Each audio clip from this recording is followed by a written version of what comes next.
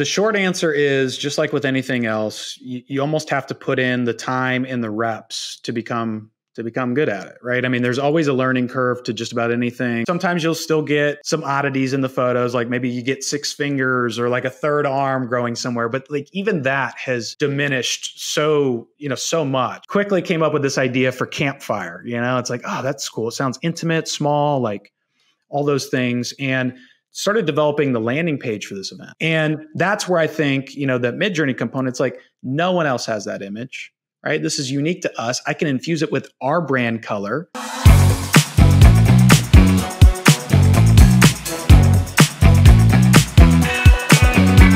Hi, everyone, and welcome to the AI Marketing Show. My name is Isabel Bedoya, and today we have a special guest who's going to talk to us all about AI for image generation. So before we get started, if you could please help me welcome Drew Brucker into this call. I'm waiting for you to clap, Isabella. I'm going to clap. Drew, you get all the claps. Just kidding. I'm actually really excited about this because I don't do a lot of AI images. So I'm actually like super excited to chat with you about this. Heck today. Yeah. Me too. Yeah, this will be fun. Cool. Well, thanks for joining.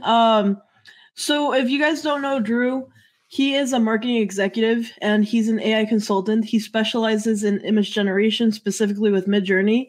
And you might have seen him on LinkedIn. And if you have, I'm sure you're blown away. I'm blown away by all the images that he's always posting. That's all AI generated.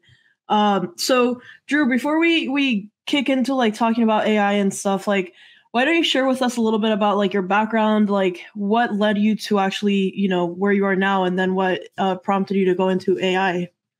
Yeah. So I think, first of all, I think this is relevant, right, for all marketers or even sellers listening. My background is primarily in sales and marketing. I started the first half of my career in sales specifically, transitioned over to marketing probably about 7 or 8 years ago now. And that was really where I sort of found my passionate space. And so I've primarily worked in B2B tech companies, SaaS companies, startups, hyper growth sort of environments, and sort of the idea of always doing, a little bit of everything, right? Like, as a marketer, I think it's a very big space. Things are always changing all the time, and that interests me quite a bit. I have a real knack for curiosity and learning.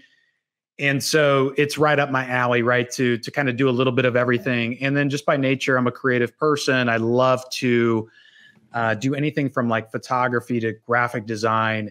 And that's why I think this is a great conversation because, for those creative marketers out there, there are so many possibilities coming down the pipeline, specifically as it relates to AI, as you know. And so I'm hoping to shine a little bit of light on that today. That's amazing. And yeah, I'm sure, if you've ever worked in marketing, I'm sure we've all felt that wearing all the hats at some point. All of us. Yep. Totally relate. So when you started like diving deeper into like MidJourney and into like image generations and stuff like that, how did you start? Like, did you just start trying a bunch of tools and just putting in random things, or did you just kind of start getting better by prompting it? It's a great question. The short answer is, just like with anything else, you almost have to put in the time and the reps to become good at it, right? I mean, there's always a learning curve to just about anything. How big is that curve is really the variable there. But for me personally, I think where I became very interested in it is MidJourney has developed a lot, since it launched, right? So in sort of its V1, as it's called, the February of 2022, it was very hard to create anything that resembled anything that you actually wanted, right? And then its quality got better over time. And in this 16-month period between V1 and V5.2, the quality just escalated so quickly and so much that it took this shift from becoming a fun thing and solely just kind of playing around with it to, holy cow, like this actually has some utility in my business, right? Like in my day-to-day job, I could use this. And so, I jumped in, I think January of this year, it was at like V4, it was good, but it wasn't great, right? So as a photographer, really scratched this nice itch for me, because when I had kids, like time to edit photos or go out to a location or show up at a location at the right time, because photography is all about light. Like those kind of things they weren't as available to me, right? I didn't have 2 hours to spend editing a photo to perfection like I like to do. That was very much like an artistic hobby of mine. And so what MidJourney did was provide this middle ground between almost like photography and graphic design, where I could play around. I didn't have to show up at a location. I didn't need my camera. I didn't need perfect weather conditions. I didn't need a model, to shoot, or to have the right sort of camera lens for something. I could just create. And there's never going to be a full-time replacement for photography in that sense. But to understand how this now has some utility in the workspace fascinated me. And so I wanted to put that to the test, and I'm sure we'll go into it, but like, where could I use this, right? And would it save me time? Would it save me money? And I quickly realized that it would do that and more. And so it only made sense to dive into it further. Wow. And that's actually like the next question that I had for you is, when you did start exploring and when you did start, playing around with and in this case, MidJourney, how did you figure out what use cases for the images? Because I'm pretty sure logos, it can't really do logos that well, right?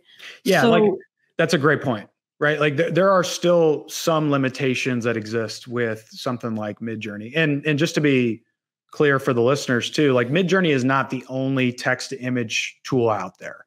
The reason I chose it is it seemed to have the best quality. And I don't know, I think I just sort of have this knack for identifying the right tool I want to associate with, because the last thing you want to do, right, is go almost too far with one tool. And then maybe if that one disappears, right, you've got to relearn another one. So I did choose that wisely. It seemed to have the best quality. There was some real traction behind it.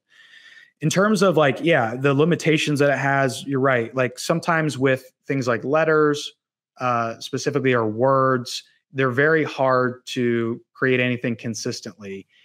But what's called like sort of that multimodal sort of performance with something like MidJourney is only going to improve with time, right? It's just a matter of time before that does become applicable and usable, just like the quality we just talked about. So I think that will get solved. Sometimes you'll still get some oddities in the photos, like maybe you get 6 fingers or like a third arm growing somewhere, but like even that has diminished so much, right? So, I mean, you may get it from time to time, but the consistency's been amazing.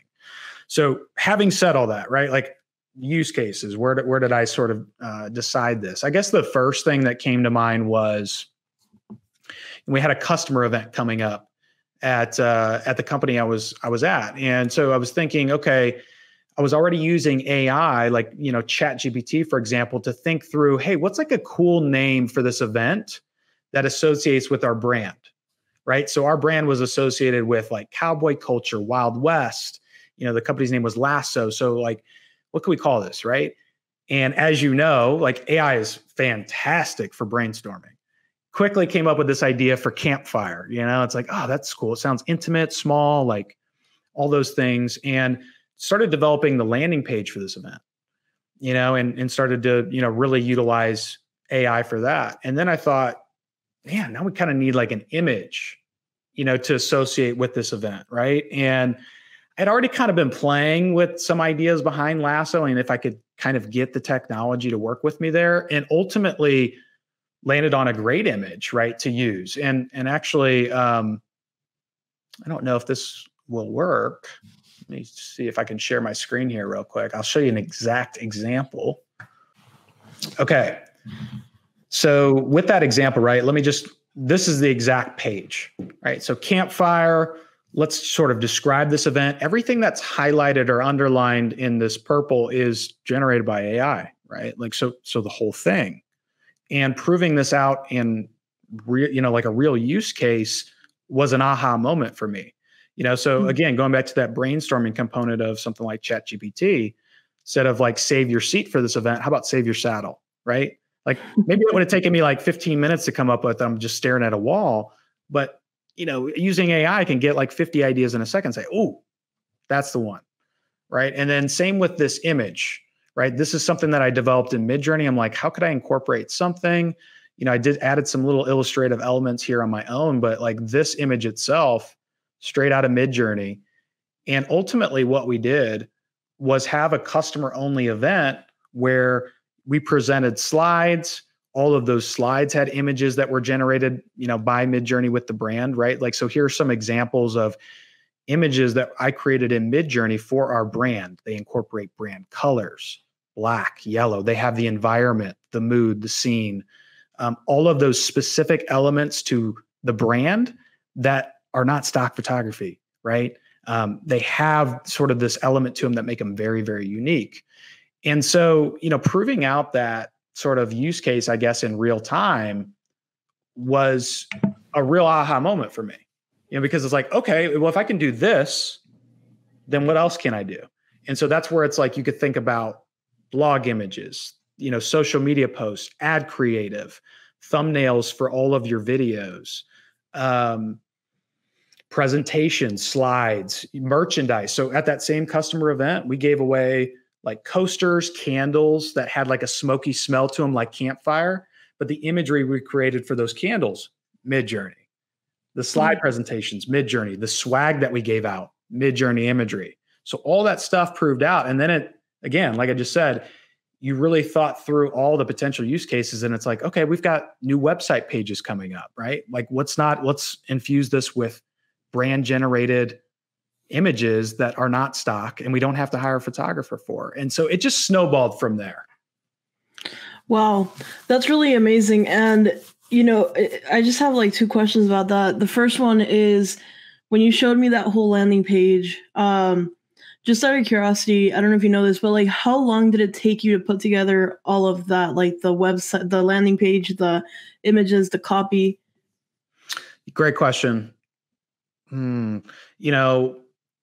It's hard to say specifically. I would just say probably like an hour or two. You know what I mean? If you wouldn't have used AI, like how long do you think it would have taken you? Yeah, I think that's where it's like, that's where you start to realize the element of savings, right? So, maybe I've got a copywriter on my team, maybe I don't. How long does it take them to come up with that stuff? Do I need to communicate this? So like, I think it can really empower people individually, but also as a team. And, I just so happened to be sort of operating our website. I was sort of like the main executor of anything that we did visually through the website. And so this was almost like a personal project. And to your point, like how long did it take me? Probably like an hour or two, right? How long would have taken me? I don't know. How long would it have taken to come up with a cool name and, have some sort of image to fit the vibe of that, right? Because let's face it, a lot of companies out there, a lot of B2B companies out there, there's not really specific good stock photography that, relates to your industry. And if it does, there's chances are like you could go a couple websites and see the same exact image. Yeah. But what's unique to you? And that's where I think, that MidJourney component's like no one else has that image, right? This is unique to us. I can infuse it with our brand color, our items or our aesthetics or personality. And right, it's just a whole different experience in general.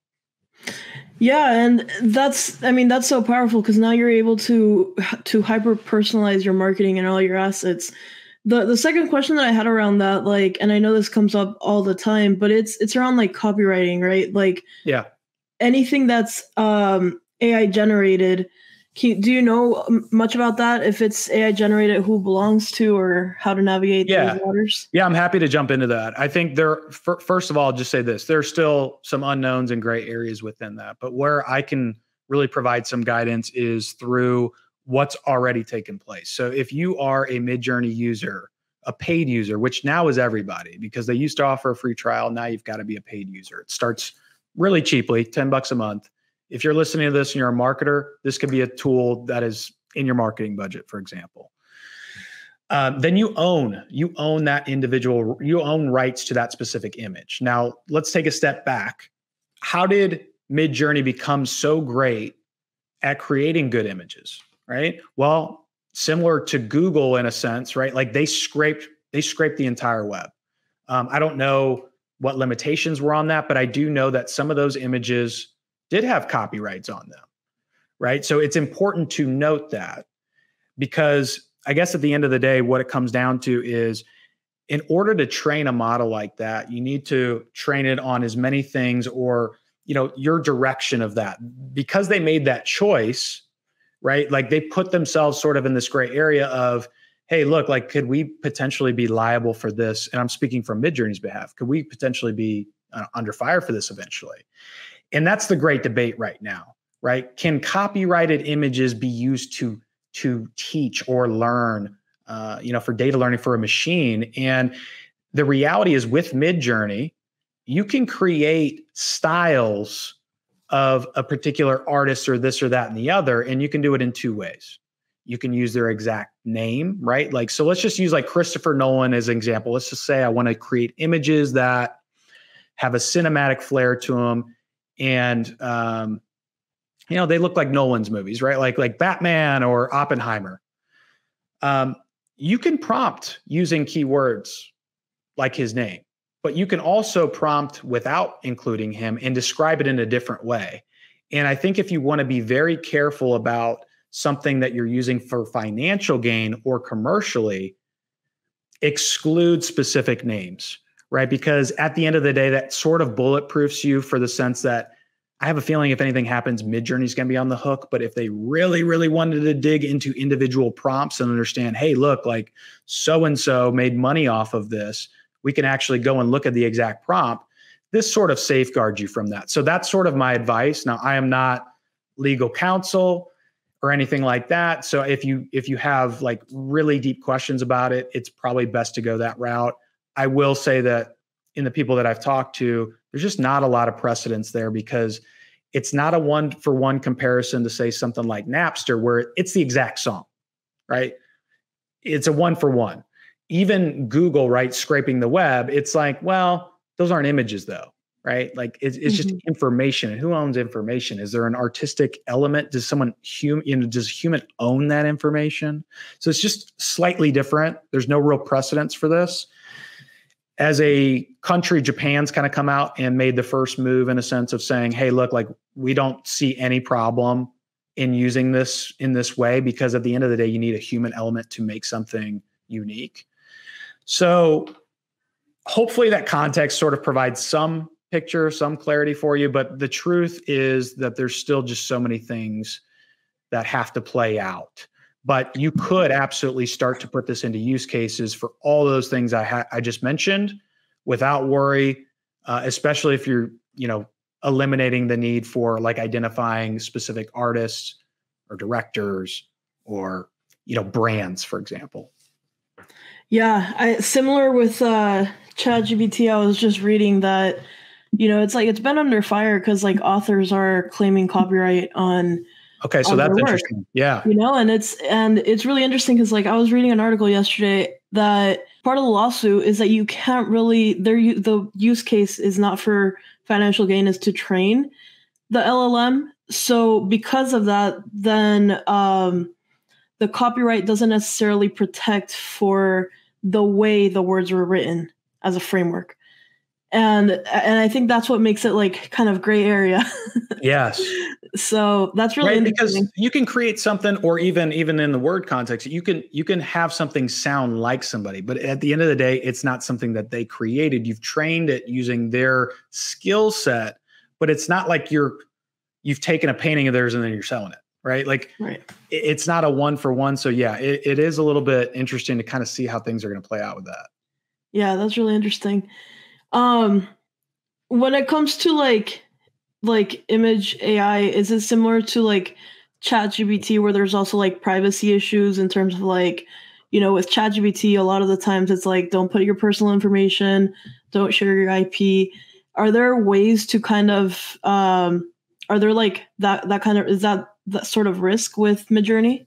That's an interesting question. I've been talking about this a lot. I have not heard that question before.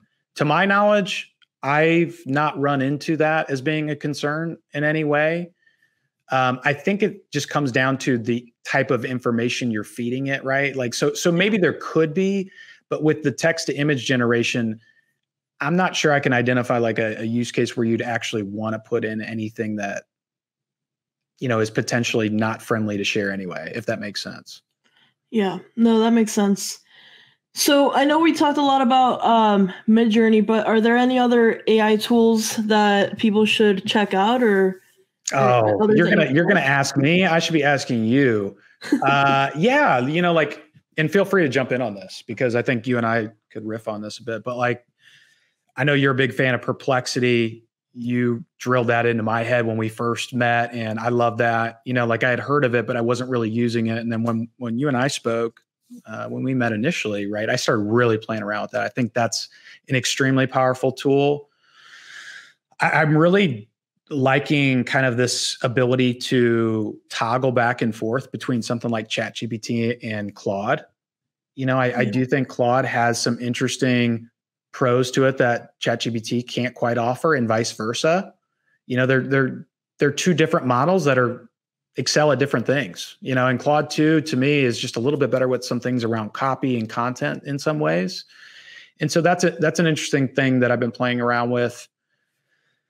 I really like these tools too that we're able to really repurpose content very quickly as well from an AI perspective. As a marketer, if you're listening to this, right, like content is an amazing thing, but we're all trying to go after the same thing. How do we create as much high quality content with as much quantity as possible, right? Because you almost you have all these things that you want to talk about, whether it be at different stages of where the buyer's at or that align to your brand or whatever the case is, but you also want to make sure that they're good.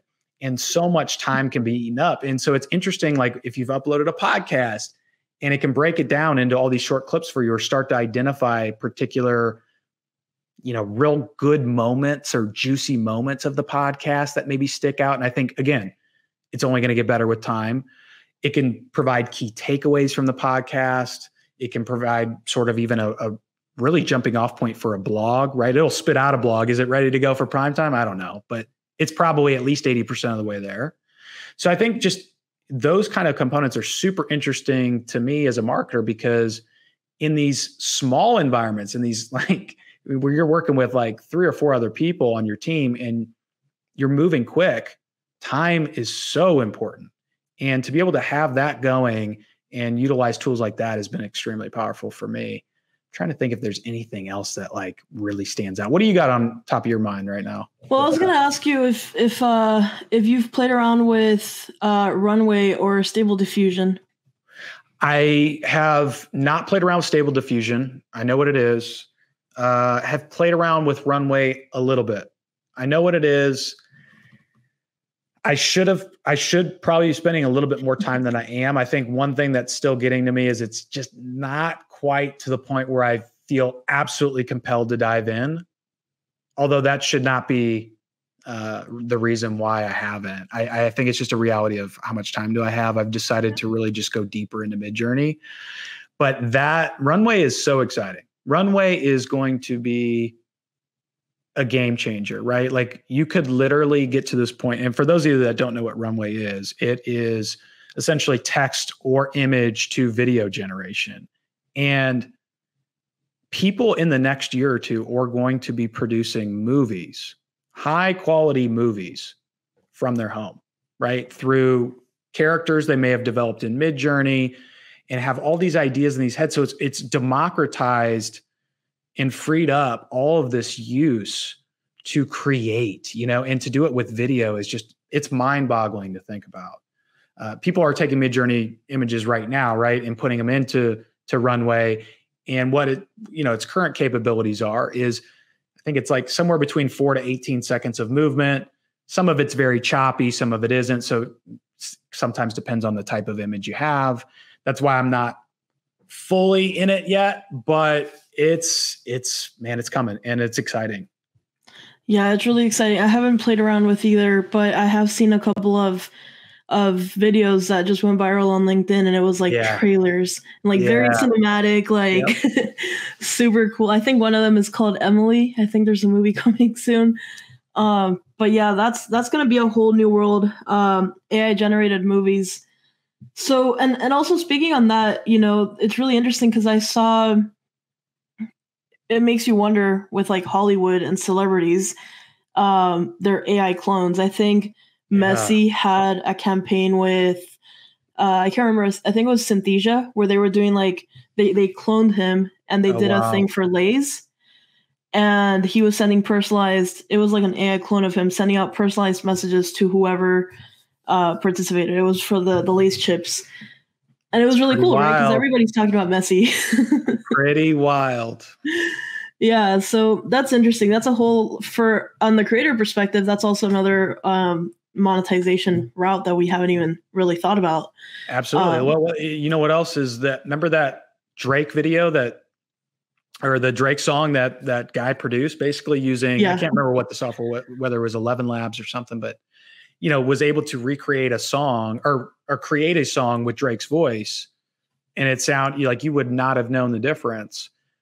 Will these artists sell, with certain limitations, right? Like, I'm not going to talk about this or whatever the standards are, but essentially sell that piece off so you could have people like me and you say, hey, I love to produce music, and now I have the right to take Drake's voice if I use it in this way, and maybe even like make a splash as some sort of producer, and Drake makes a cut off of everything that, like there could be royalties that come into play. It's fascinating. I think the possibilities are endless. Absolutely.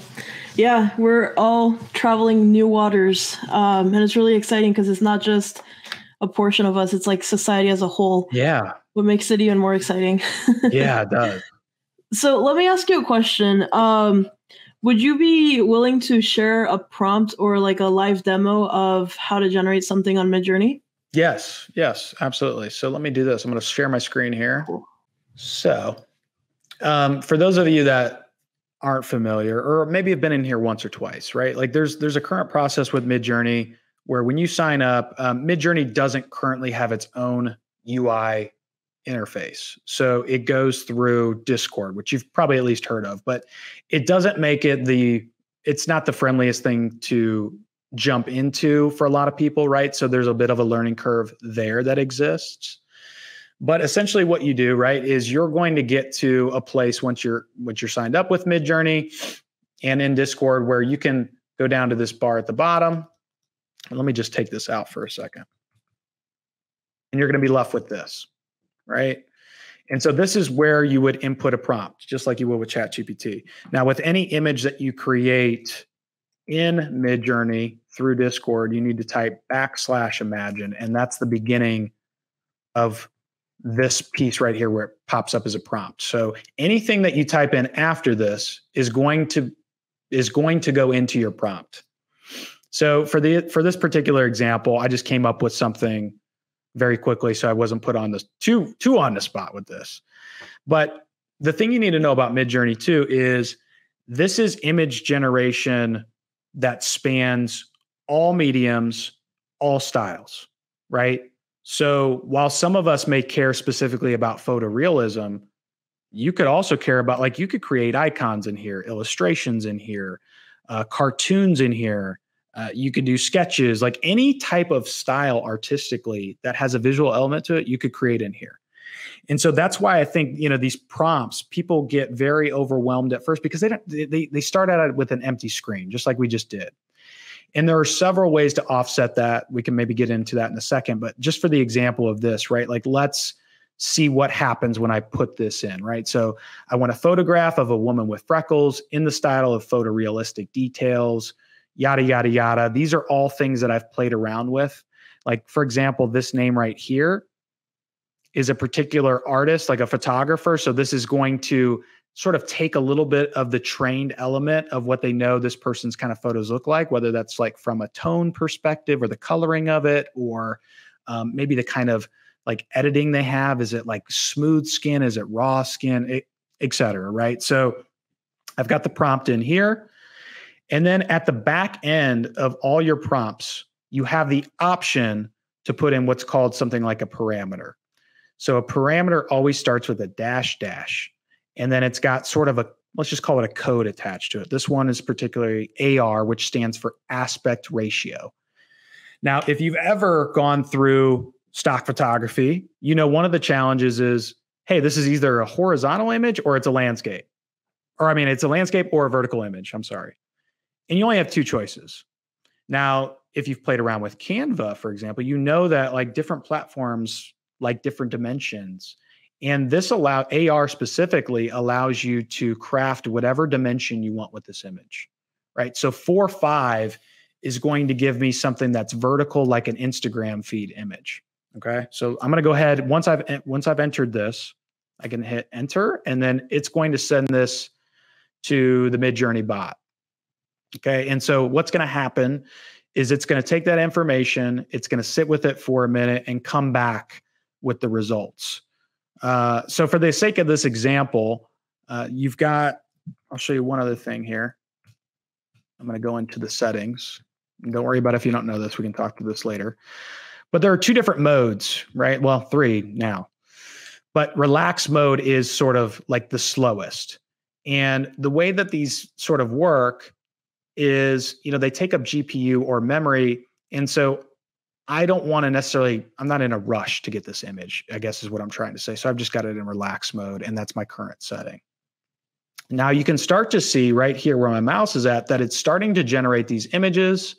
This has sort of a progress bar of where the image generation is at, right? And so it's starting to develop these things. You can see this progress in real time. Okay, 46%. And once we get this image, I'll show you kind of the different options that we have available to us. There's going to be some things here that maybe won't make sense initially if you haven't played around with this, but I'll just kind of dive into that for you as well. Wow, this is amazing. And just a question, when you came up with the prompt, like, you know, it's like women with freckles in the style of, you know, X, Y, and Z and all those like little things. Did you already know that because you know like photography and like graphic design, or is this something that you learned because of MidJourney? It's a great question. Both. There are some ways that I you know, depending on how we want to take this conversation, I can show some really good examples of how to maybe educate yourself on that really quickly. But both, right? Because I'm going for photorealism. I've started to realize that certain words are going to give me that, right? Because if I just put a woman with freckles and some other words that don't necessarily mean anything in terms of photorealism, it might give me a totally different style of that, right? And we could show that as an example. But so here it gives me 4 images, and this is what you get anytime you put a prompt in. It's going to give you a square of 4. Now, depending on the size screen you're working with, right? Maybe you want to analyze this a little bit closer, so you can click into this, and it's gonna enlarge this a little bit more. One other option you have, right, if that's still not big enough, is I can click open in browser, and this is gonna give me it even bigger. I can zoom in, right? I can zoom back out. But the point being, right, like you can get very detailed with what you're looking for. And right, like these are high quality outputs to the point where this looks like something I could have, you know, taken a model that looks like this, shot it somewhere, edited it, you know, spent hours doing all of that and gotten something very similar to this. That's the kind of quality we're dealing with. And so it's really impressive. From here, you have the chance to do a couple different things, right? So there are these numbers associated, 1, 2, 3, and 4. This is sort of one of the learning curve moments, right? Is this means 1, this is 2, this is 3, this is 4, right? 1, 2, 3, 4. So left to right, left to right. Now there are 2 options here, U and V.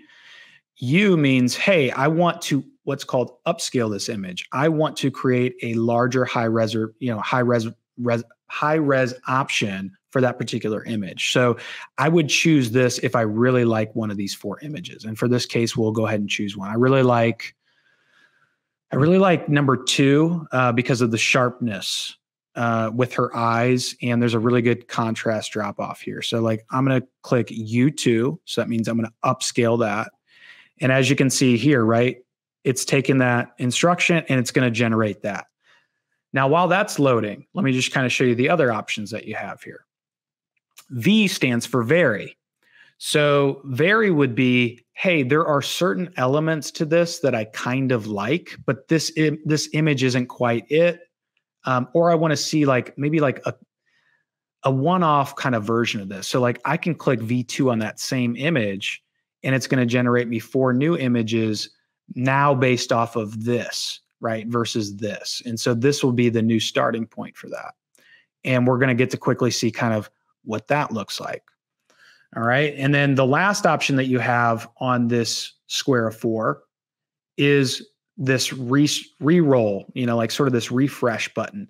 And basically all this means is, hey, if I want to run this prompt again, right, because either I really liked it or I didn't like any of these, I just want to see like another 4, I can click this. And what it's going to do is generate 4 new images for me using this same prompt. Still with me? Yeah, this is amazing. All right, cool. Yeah. And so this is going to be different for everyone, right? Because maybe some of you have already played around with this, but this is really the 101 of what you're doing in here. And let's go back to the image that I upscaled, right? Here's that image. It's a larger version image now. It sits by itself. I even have a couple more options with this, right? So what do I want to do with this? So very strong means kind of exactly what this is, right? It's going to create an iteration based off this that is taking certain parts of that image and creating new images. So maybe she's got different color eyes. Maybe she looks a little bit different. Maybe she's got a different pose, right? So I usually describe this as having like probably 3 or 4 different elements than the original. And then you've got something what's called like a very subtle, which is just that, right? It's like a subtle change to this. So maybe she's got, different eyebrows. Maybe she's got different eyes, but it's a very close relation to it of this image.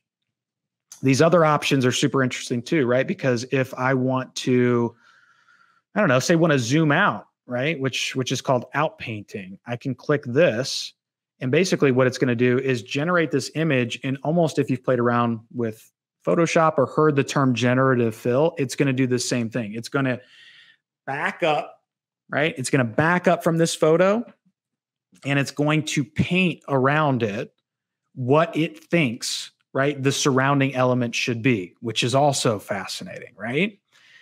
And then let's just say, for these other options, there's one called custom zoom. Remember when we were talking about this AR and, this certain sort of dimension? Yep. Well, you can change this on the fly too, right? Like, let's say I want to create this in a different dimension. Let's say I want to create this landscape instead, which is like a 16:9. And you can, again, you can kind of utilize that same zoom function, but I don't want to zoom out. So I'm going to keep this at 1 and I'm going to hit submit. And now what it's going to do is create a new res solution on that. Okay. So stay with me here. We're almost done, but I just want to showcase the different options here. So now going back to this square, this is indicating that this was that variation strong one that we did. So if you don't recall that was when I hit V2 on this image that I liked, right? And remember how I said it's going to be kind of like a cousin to this, right? Like there's going to be some elements are the same. Mm-hmm. Well, you see the blue eyes, you see the red hair, you see the freckles, right? You see kind of the same color as well, but these are 4 different faces. You know what I mean? Different eyebrows, different lips, different noses, different freckle placement, et cetera, different shadows, right? So there's some close relation to that. Now you have the same option, right? And this is where the endless possibilities come into play. You have all these same options as before, because like, let's just say I wanted to upscale one of these. I really liked image number 2 again. I could click upscale. And then once that's done, I've got all the same options I had here. Okay. Mm-hmm. And so that's really fascinating as well. I'm going to click one other component of this as well, which is what's called a pan feature. And that's where these arrows come into play. So let's just say I want to build out what's to the left of her. Let's have MidJourney imagine what's to the left of her. Now clicking this button, it's going to do that. If I wanted what's right of her, it would do that, et cetera, right? So let's Let's scroll down just a little bit further. And when you click the pen, do you have an opportunity to prompt it what you want it to show or no? That's a great question. With the pan, no. With something like the vary and zoom out and custom zoom, you do. There's a setting in here, what's called remix. I don't use it a whole lot. Some people do. But essentially what this will do is, let's say I want to vary this strong. It brings this up every time, right? So I can change certain components of the prompt. But what I've found is I like to go about it just in a different way. I feel like I would rather change the word because sometimes it will take one word or two words and it kind of just, it's hit or miss on whether it's actually helpful or not. I find it faster to not use it, but that's a personal preference. Gotcha. Right? That's really interesting. So you kind of see like these options are really endless. And so let's go back to those other outputs we got. Okay. Just really quickly. This was when we re-rolled it, right? So when we said, hey, look, we want 4 new images using the same prompt. This is what it gave me, right? And so you're back at square one. Do I want to upscale? Do I want to vary? Do I want 4 new images, et cetera?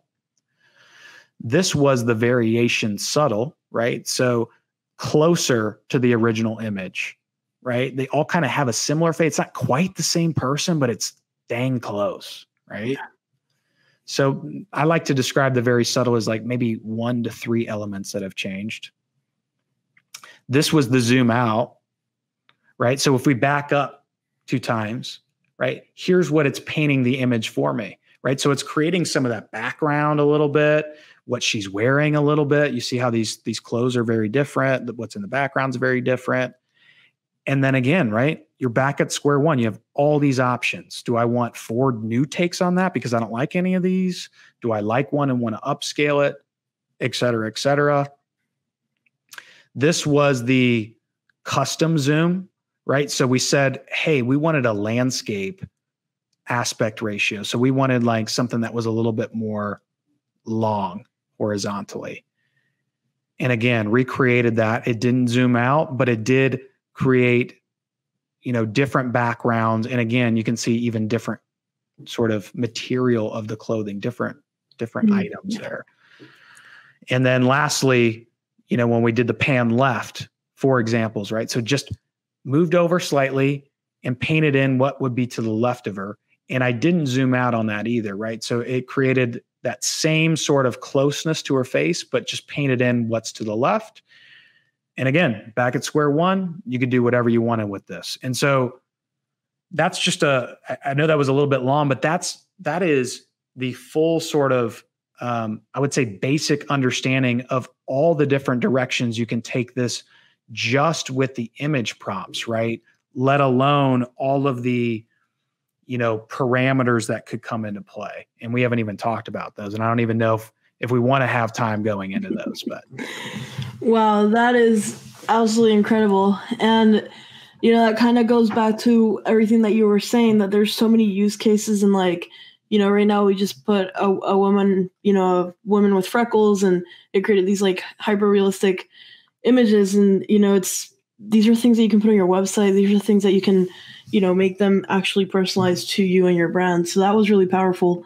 Thank you for walking us through that whole experience. Yeah. And I'll just say one other thing on that. You know this better than anybody, but as you spend more and more time in there, that empty box where you prompt becomes less and less, you become less and less intimidated by that, right? Because a lot of people's expectations are that you're going to get something perfect right out of the box with AI. And it's just not the reality in a lot of cases, right? Like you and I know that even everything, almost everything requires iteration. Unless you've just built out this great mega prompt that has worked, you're going to have to iterate on it. And it's the same case with this, right? You're not going to know what photograph of a woman with freckles is going to get you without clarifying anything about photorealism and expect realism, and you don't get it until you do it, right? And so there are places within MidJourney and Discord where you can see other people's prompts too. And that's an extremely powerful way to kind of learn at scale, because you're not just counting on your own imagination or creativity right out of the gate, which is an obvious hurdle to start.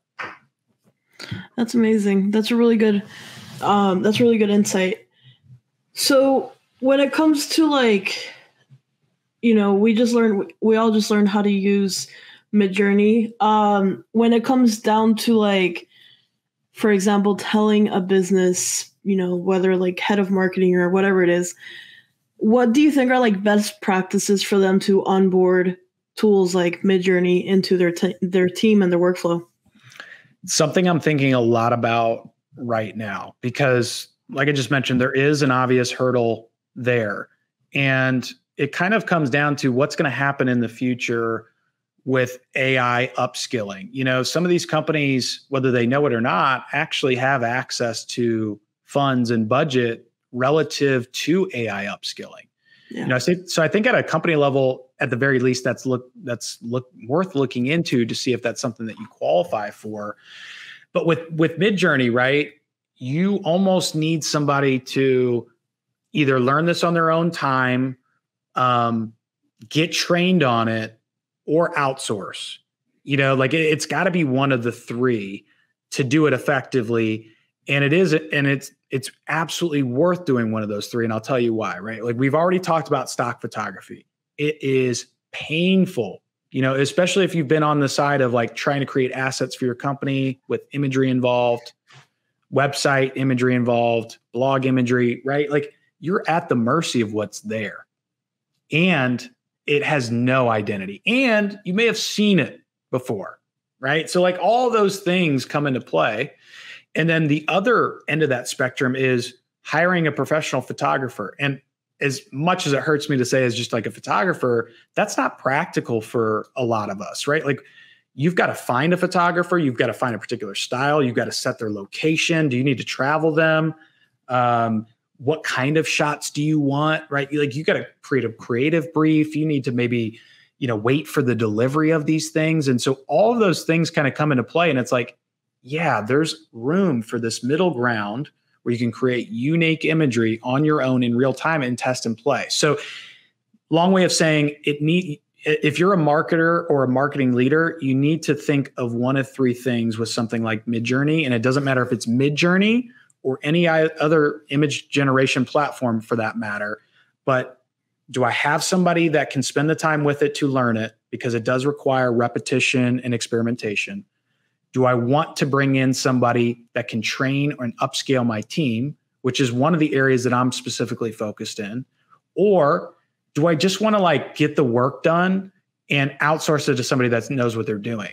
So one of the things that I didn't show you on this though, was I created out an entire branded library for my previous company, right? So I knew, hey, we want this kind of lighting, this kind of mood. This is our demographic. This is the kind of like clothes that they wear. This is the kind of like facial expressions I want. Possibilities are endless, right? But took me maybe 2 hours to create a library of 100 to 200 images just because I know how to prompt in MidJourney and I know what I'm looking for. I mean, you think about how you can take this library and then apply it to everything visual that you do. It's a no-brainer. And so, yeah, you have to be thinking about one of these three things. I was thinking about this before we hopped on, but you remember when Canva first came out and it was like maybe one person on your team knew how to use it effectively. Yeah. And now it's so democratized among, teams in general because Canva's really made it easy. Where MidJourney's at right now is there's some obstacles that exist, right? The prompting, the Discord, the experimentation, the time. And so as a marketer, you need to make a decision, which one of these three buckets do I want to, go down? Is it the time and myself or somebody on my team?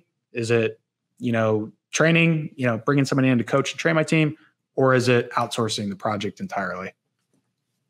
Absolutely. I agree with you. Those are like really good, three really good ways to start integrating. And I'm sure that now that you mentioned all of that, I'm sure that some people might be fearful about their jobs. So just to put some fears at ease, what do you think about photographers and graphic designers? Do you think they're going to go extinct, or is this the push that they should that they need to upskill into AI so that they don't become extinct.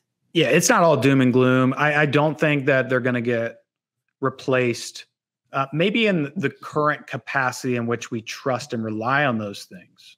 Like photography still, I mean, if you really think about it, has already gone through this before, in the sense that we all now have great cameras, like $1,000 cameras in our pockets with phones, with smartphones, right? There was a time where you had to actually buy a camera for that. There was a time where you actually had to put film and develop that and put it in a room, right? And so there was a time before Photoshop. There was a time for all these things. So I think it's just going to evolve. And at the end of the day, if I want to take a picture of Isabella, yeah, I could describe the scene and I could swap your face on somebody, right? But it still doesn't create that in the moment thing that took place, right? And that human element to it. It's the same for graphic design. I do know that, other teams that have graphic designers in-house have really leveraged MidJourney to just expedite the process, right? Like it still helps them creatively get 80% of the way there. So it's not necessarily replacing their job. I think it's more or less saving them time, using it and leveraging it to then, basically increase their output, right? Because they don't have to spend so much time in certain elements of the work, right? So if you're an agency, for an example, and you're responsible for, doing all these visual elements for your clients across your entire agency, well, this helps you get there faster, right? Mm-hmm. So you still have the need for designers and to put those like extra cherries on top and put the finishing touches and drive the direction, but you maybe don't need them spending time like sitting in a room ideating for hours either, right? Like they can test proof of concepts in real time. Wow. Yeah, that's true. That's really true.